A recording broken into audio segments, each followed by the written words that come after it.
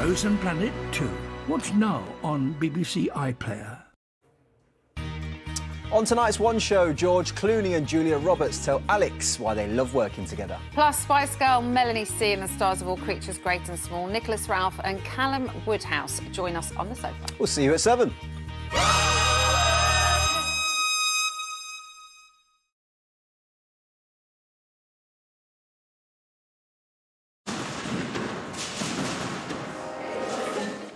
Now on BBC One, the BBC News at 6 with Sophie Rayworth.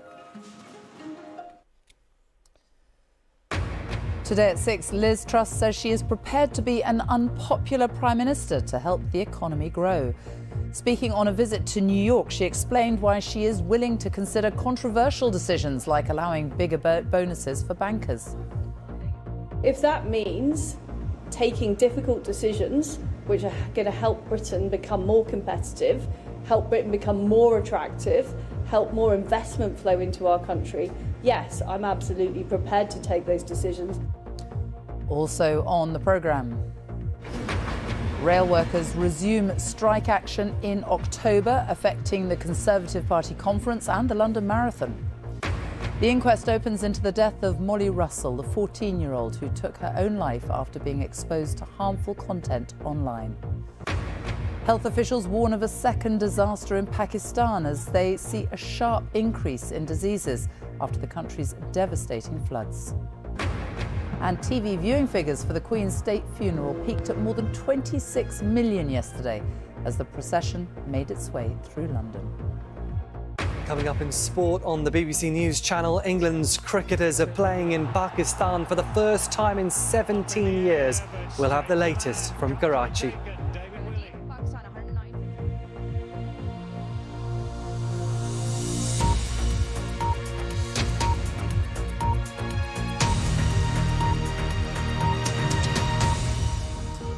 Good evening and welcome to the BBC News at 6. The Prime Minister Liz Truss says she is prepared to take difficult and unpopular decisions to help get the UK economy growing. In her first BBC interview since she became Prime Minister, Liz Truss said by focusing on economic growth, the UK will be more attractive to investors. And she defended plans to lift the cap on bankers' bonuses at a time when cost of living pressures are increasing. She was speaking during her first foreign trip as Prime Minister, as the government prepares to make a series of major announcements now the official period of mourning for the late Queen is over. From New York, here's our political editor, Chris Mason.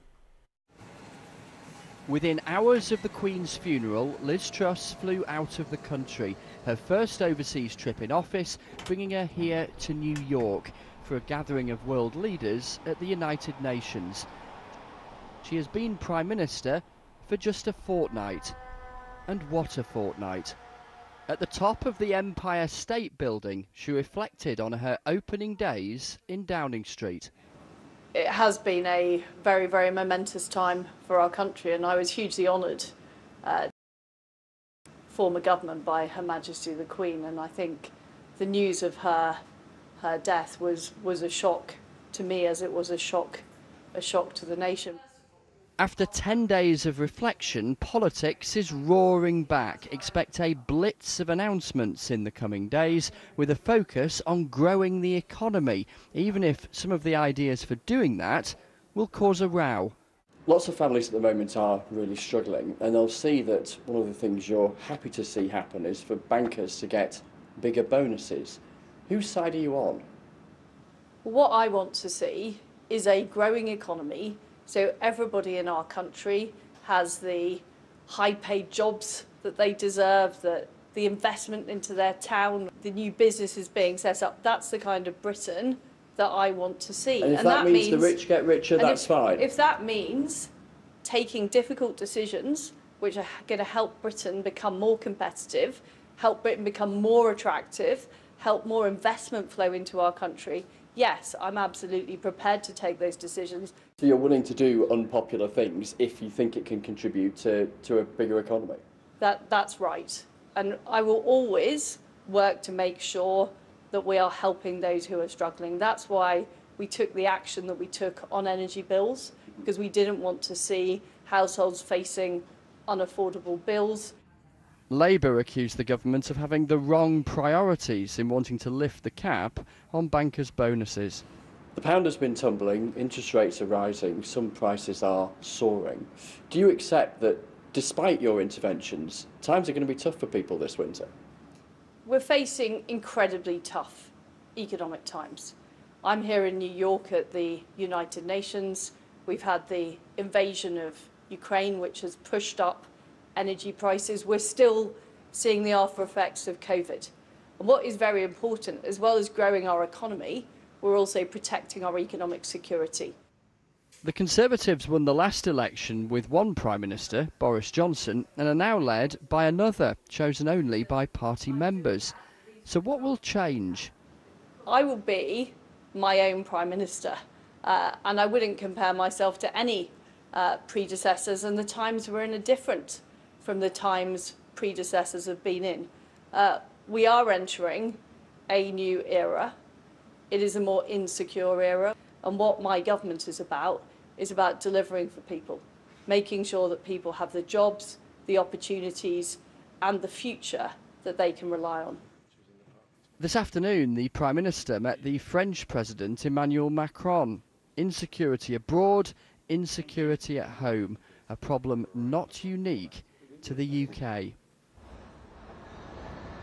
And the Prime Minister and President meeting in the last hour, welcoming what they called impressive advances by Ukrainian forces in the ongoing war. And certainly, as far as Liz Truss is concerned, in comparison with Boris Johnson, on the issue of Ukraine, she wants to be the continuity Prime Minister, saying that the government will match or exceed the amount spent on military aid in Ukraine next year, as was the number this year, £2.3 billion. But make no mistake, beyond that, the difference between this Prime Minister and the previous one will be really stark. Firstly, stylistically, Liz Truss answers questions directly, and it's fair to say that wasn't always the experience interviewing her predecessor. And then there is this whole vision on the economy, trying to boost economic growth. And two big questions for Liz Truss. One, will it work? And secondly, will the methods used be sufficiently popular? Chris Mason, our political editor in New York, thank you. Well, the focus for the government this week will be firmly on the cost of living and the economy, with more big announcements to come. Our economics editor Faisal Islam is with me now. So what are we expecting? Well, it's back to business, and it's an immediate early test of the Truss administration's skills at economic management. And if they get it right, we should have a shorter recession, lower inflation. And if they get it wrong, it could be higher borrowing costs, interest rates, and although a lower peak of inflation, it could be around for some time to come. So 3 big days. Tomorrow we have the announcement of the business energy support package. Remember, they were promised equivalent help to that offered to households. It really matters what the detail is there. You know, where does that help kick in terms of the size of the business? Exactly how much help is there? There's plenty of businesses who just cannot handle these astronomical energy bills that are coming through. So that'll be really important to get the detail of that tomorrow. Then on Thursday, we have another decision from the Bank of England where it's inevitable that interest rates will go up. Will they go up by the biggest amount in a single day that we've seen for 33 years? That's the question.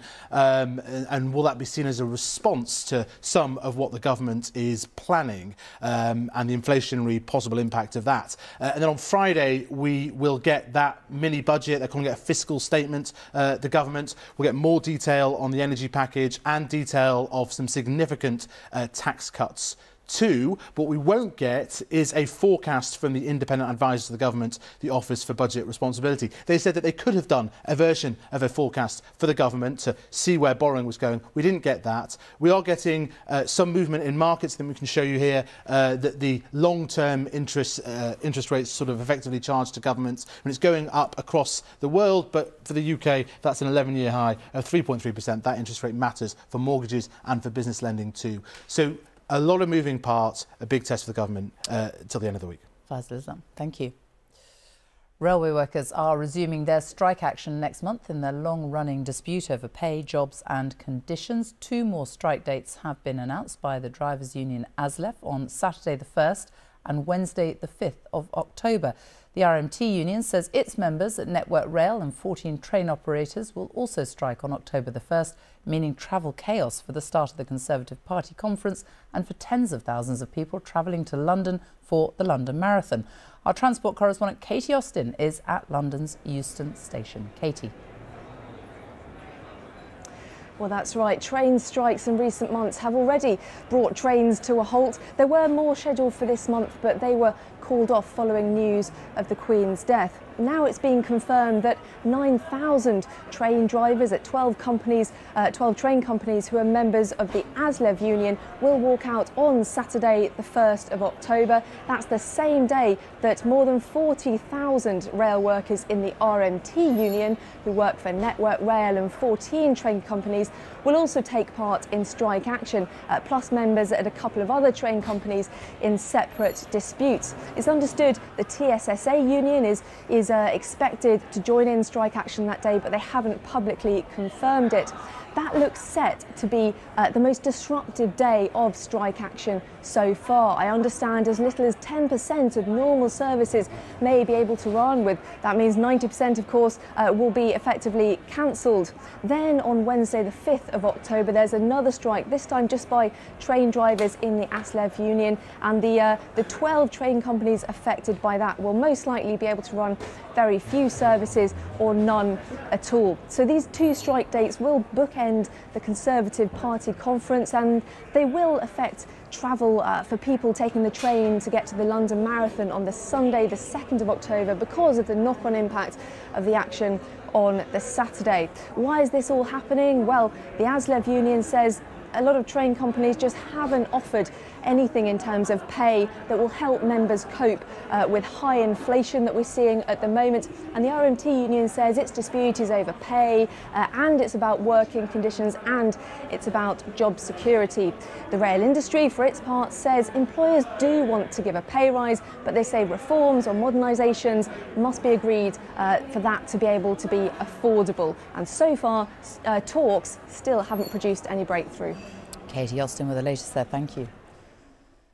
The inquest has opened into the death of a teenage girl who took her own life 5 years ago after being exposed to harmful content online. 14-year-old Molly Russell viewed large numbers of social media posts about depression, suicide and self-harm. Angus Crawford has been at the hearing in North London. A family wanting answers. Why did Molly die? And what part did social media play? Ahead of them, 2 weeks in court, hundreds of pages of evidence containing many thousands of images, some too distressing to broadcast. A bright, apparently happy teenager, Molly was just 14 when she took her own life. Going through her social media accounts, her father Ian discovered she was being bombarded with content about suicide, depression and self-harm on Instagram, Pinterest and other apps. This is an inquest. No one's on trial. The aim, to find out why a child ended her own life. But for the first time, executives from 2 social media companies will have to give evidence under oath about what they do to protect their young users online. It contains some material that I'm sure is going to be very upsetting. Ahead of them, a forensic look into Molly's use of social media. Ian, with his legal team, have already seen much of that evidence. Files full of it. There was just no let-up for Molly. This is relentless. I remember my disbelief when I saw my lifeless youngest daughter. Over the years, Ian has become a high-profile campaigner for internet safety. The corporate culture at these platforms needs to change. Addressing MPs. They need to be proactive rather than reactive. Even meeting Prince William. Hoping that his campaigning and what the coroner decides here will make social media a safer place for all young users. This is both an intensely private moment for the family, hoping to find answers, but also a very public inquiry into the impact of social media on young minds. And with the online safety bill making its way through Parliament, it's sure that this inquest will be closely watched at Westminster and at Silicon Valley. Tomorrow, the court can expect to hear from Ian Russell himself, delivering something called a pen portrait. That's an insight into the bright, happy teenager that he knew and loved. Angus, thank you. And if you've been affected by any of the issues raised in that report, you can find help and support from organisations listed at bbc.co.uk/action line. Police in Leicester say arrests could go on for months after the violent scenes in the city on Saturday involving men from sections of the South Asian Muslim and Hindu communities. Nearly 50 people have already been arrested in the past few weeks since the problems began. Today, leaders from both faiths in Leicester have come together to appeal for calm. Our Midlands correspondent, Navtej Johal, reports. Look, again, another one. The sight of a city being damaged. Not just its streets and property, but also its reputation. Leicester has prided itself on being a place where people from different backgrounds live peacefully side by side. On Saturday night, after weeks of incidents and arrests involving mainly young men from parts of the South Asian Hindu and Muslim communities, large-scale disorder broke out in the city. For the first time, it's left people living here feeling worried. Have you ever seen anything like what happened here on Saturday night before? Because to be honest, no. This is very, very surprised, actually, to be honest. It's because just recently it happened 2 weeks ago, 3 weeks ago started, you know. People around here are feeling scared? Yeah, people are scared. I'm live here 20 years and I've never seen here like this. Sikhs go gurdwaras, Hindus go temples, the Muslims go mosques, you know, everybody, they're doing their own things, you know, no fighting with each other. The reasons why things came to a head here on Saturday night are complicated. We've spoken to lots of people in this city in recent days, and they've cited everything from disinformation on social media to tensions in Indian politics playing out on the streets of Leicester. There have also been concerns about people from other cities coming to Leicester to fan the flames of conflict. Today, Hindu and Muslim leaders appealed for calm outside a local mosque, delivering a statement on behalf of both communities. We together call upon the immediate cessation of provocation and violence, both in thought and behaviour. Meanwhile, the police have faced criticism for not being better prepared for Saturday's disorder. Were you caught on the hop on Saturday night? Looking at what we knew, what we were facing and the declining threat at that time, I think we had the right resource for what we knew at that time. And I suspect these arrests will go on for several weeks, if not months, in relation to this. So I'm anticipating we're in this for the medium to long haul to see this all the way through. Dozens have already been arrested over the past few weeks, some of them from outside the city. And a 20-year-old man has been sent to prison for 10 months in connection with the unrest on Saturday. But the fear and concern following recent events here will take time to address. Navtej Johal, BBC News, Leicester. The time is just after 6:15. Our top story this evening. Liz Truss says she is prepared to be an unpopular Prime Minister to help the economy grow. And England play cricket in Pakistan for the first time in 17 years. Coming up on Sports Day on the BBC News channel, with exactly 2 months to go until the start of the Football World Cup in Qatar, we'll look at how the home nations are warming up.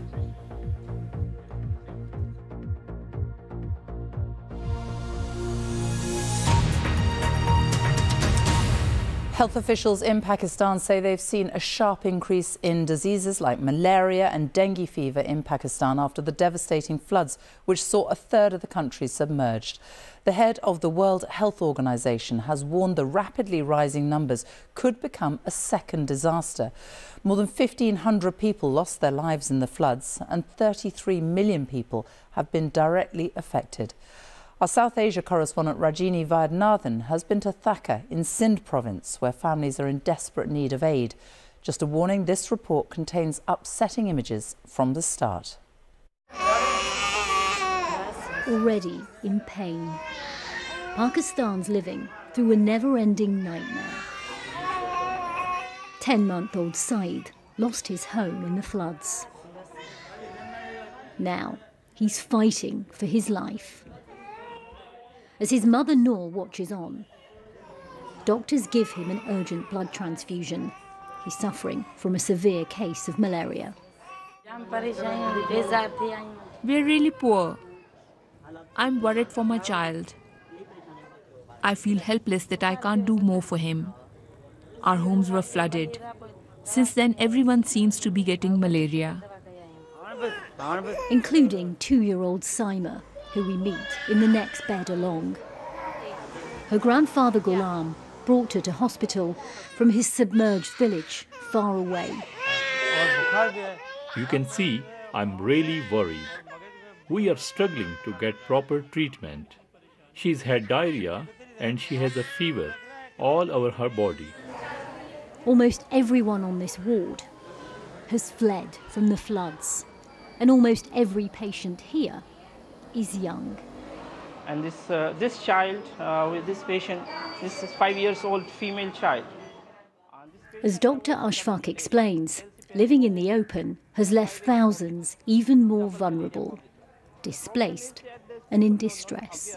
Because of this surrounding water, there are so many mosquitoes. Not only this malaria, but they are spreading dengue as well. We have too much burden now of this malaria cases. But now we have malaria treatment only for 3 days. Pakistan's healthcare system is struggling to cope with an influx of waterborne diseases. A country already ravaged by the floods is now facing a medical emergency. And even when these patients recover, many don't have a home to go to. Not far from the hospital, large swathes of this province remain underwater. Rural Sindh is the worst affected area, and one of Pakistan's poorest. Hundreds of thousands have set up shelter on this riverbank. Families who came here seeking sanctuary, now struggling to stay alive. The risk of disease, the latest burden to those who've already been left with nothing. Virginie Vaidyanathan, BBC News, Sindh Province. Now a look at some other stories making the news today. Performance on waiting time targets at Scotland's hospital A&E units has hit a new low. The most recent figures showed just 63.5% of patients were dealt with within 4 hours. The Scottish Government's target is 95%. Scotland's Health Secretary said the figures were not acceptable. The parents of Madeleine McCann, who vanished from a holiday resort in the Algarve in 2007, have lost the latest stage of a legal battle in their libel action over claims made by a Portuguese police detective. Kate and Jerry McCann appealed to the European Court of Human Rights about the Portuguese court's judgment. Goncalo Amaral alleged in a book that they were involved in the disappearance of their daughter. The government in Wales is pressing ahead with delayed plans to ban single-use carrier bags and plastic drinking straws. England and Scotland have already banned plastic straws, cotton buds and stirrers, though nowhere in the UK has stopped the sale of single-use carrier bags. Around 28 million people were watching on television as the procession carrying the Queen's coffin passed through Parliament Square after the service at Westminster Abbey yesterday. That was the peak television audience, but huge audiences continued watching throughout the day, the vast majority on the BBC. Today, flags on British government buildings around the world are back at full mast at the end of the official period of national mourning. Our royal correspondent Daniela Relf reports. After the public mourning of the past 12 days, the King has returned to Scotland, arriving at Aberdeen Airport and heading to Balmoral, the royal estate where his mother died. In the peace and beauty of Deeside, he will escape the glare of the last week. He will be working here, viewing government papers and taking phone calls of condolence. Across the UK, flags are now returning to full mast as national mourning is now over and the country adjusts to life with a new head of state.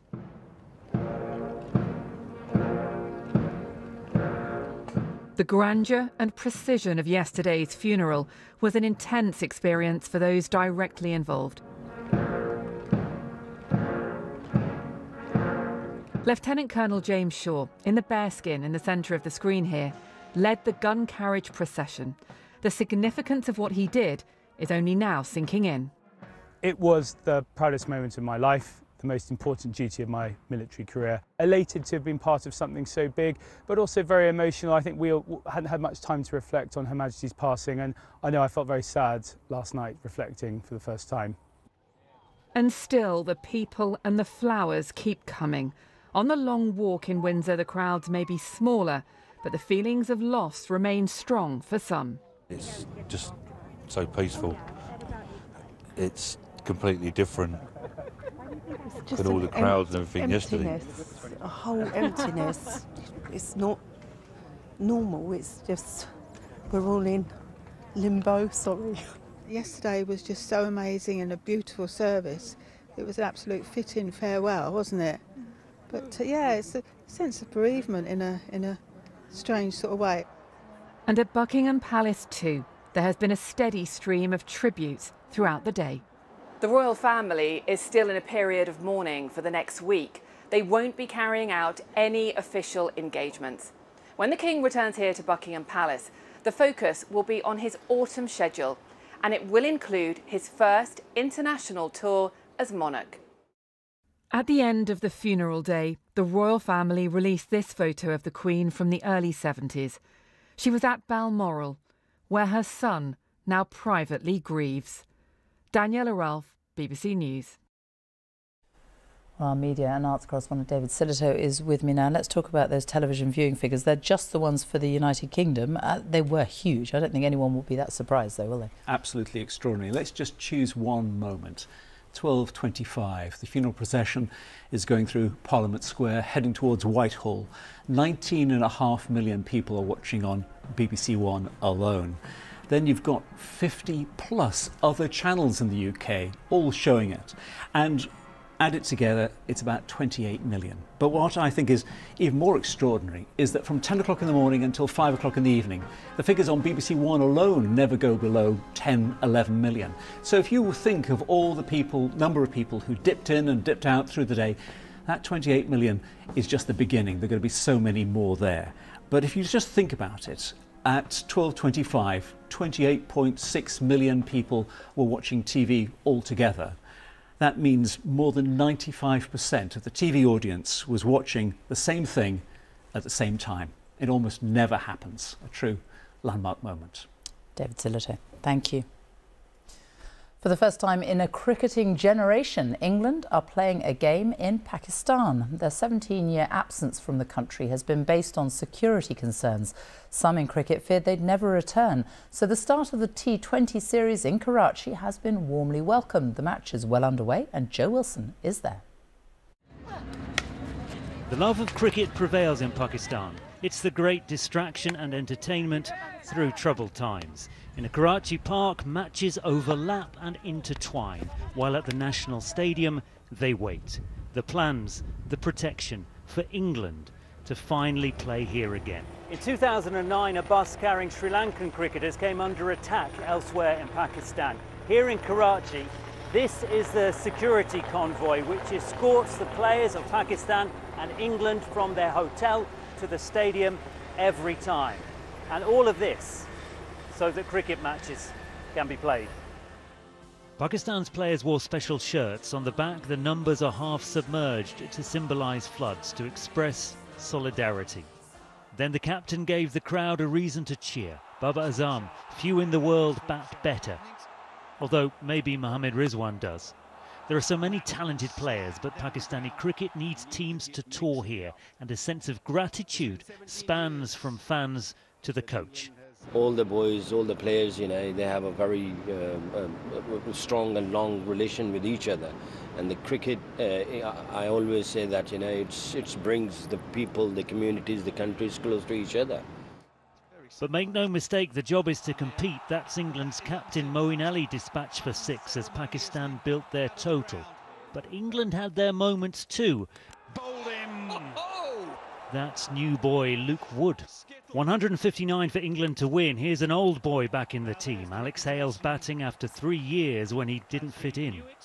Phil Salt is building his international career. Admire the shot until you see the catch. Admire that even more. Held right on the edge. Tight situation, tight game. But as England continued their chase, the connection lost for a cricket generation had been remade. And that's the true value of this match. Joe Wilson, BBC News, Karachi. Time now for a look at the weather. Matt Taylor is here, and you've got some dramatic weather there. Where's that? I have indeed, quite here, but this is the other side of the Atlantic at the moment. Sophie, Hurricane Fiona has been affecting the Caribbean. The first major hurricane of the season has been devastating Puerto Rico and Dominican Republic. It is now a Category 3 storm with winds over 130 miles an hour, swirling around to the east of the Turks and Caicos. That is set to move its way northwards, could get very close to Bermuda, having an effect there. But what is noticeable about this, it could still be a hurricane when it reaches eastern Canada later this week, before heading with unusually warm air towards the Arctic. Now back to our shores. I said things have been quieter, but also cooler. Things are about to change. These weather fronts approaching, southwesterly winds picking up. So tonight to north and west, those winds start to gather. It's going to be a much milder night. Temperatures around 11 to 14 degrees. Coldest towards the south of England, 6 Celsius. But there could be a few mist and fog patches tomorrow morning. But this area cloud here, this is the warm front. That's going to gradually introduce mild air further southwards through the day. Most places will be dry. There'll be a few showers dotted around across southern Scotland, northern England, potentially maybe also the Isle of Man. After a sunny start for many, cloud will build up. But actually, it's going to feel a bit warmer tomorrow. You'll notice, though, the biggest change is the north and west of Scotland. We'll see some outbreaks of rain come and go through the day, and it's here where we're going to see the wind really pick up. Could see it touch gale force by the end of tomorrow afternoon. And if I take you into tomorrow evening and tomorrow night, notice how rain starts to develop more widely across Scotland, Northern Ireland, pushing southwards towards the Isle of Man and potentially also Cumbria. Clearer skies later in the night. Further south, though, much of England, Wales, dry night, few mist and fog patches around. Milder start to Thursday morning. Good dry day with some sunny spells for many, but outbreaks of rain clearing away from northern western Scotland, Northern Ireland. So brightening up here. Not a great day if you're not after some rain. Southern Scotland, northern England, particularly northwest, north and west Wales. Outbreaks of rain coming and going. Chillier to the south, to north, milder to the south. That cooler air pushes its way southwards. End of the week. Sophie. Matt, thank you. And that's it from the BBC News at 6. The news continues here on BBC One. It's time to join our colleagues across the nations and regions for the news where you are. Good night.